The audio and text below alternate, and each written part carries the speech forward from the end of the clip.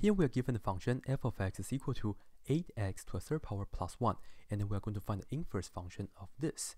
So we are going to follow the 4 steps. First, we are going to write f of x as y, and then this will stay the same. So we have y equals to 8x to a third power plus 1. And then we are going to interchange the x and y.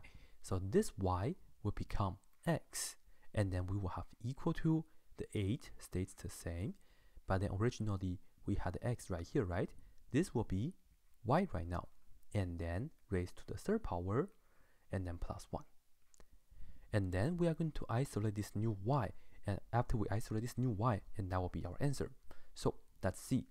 Let's minus 1 on both sides, so that this and that will cancel, and then we are going to have x minus 1. This is equal to 8y to the third power. So let me write it down right here, like this. As we can see, we have 8 times y to the third power. Therefore, we need to divide both sides by 8 first, so that the 8 and then 8 will cancel. And let me just divide the entire left-hand side by 8 as follows, like this. A big fraction bar and an 8 on the denominator.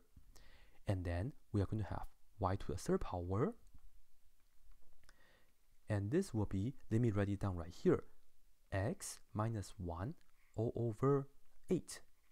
Here we have y to the third power. How can we get rid of the third power?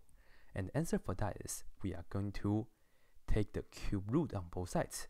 And keep in mind, when we take the cube root on both sides, we don't need to put a plus minus.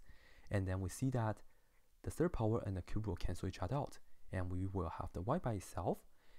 And we can just say this is equal to, we take the cube root of the numerator, but then the x minus 1, that's the only thing we can do. So we're ready as the cube root of x minus 1 over, we also take the cube root of the denominator, which is the cube root of 8, and that's equal to 2. So you see, we can simplify this expression by taking the cube root on the top and on the bottom. So let me just write it down right here for you guys. I was doing cube root of x minus 1 over the cube root of 8. This is just that, and then the cube root of 8 is just 2. Okay? At the end, this y is exactly what we're looking for. That's the inverse f, and then we will have that expression for the answer. Cube root of x minus 1 all over 2. So this right here is the answer. That's it.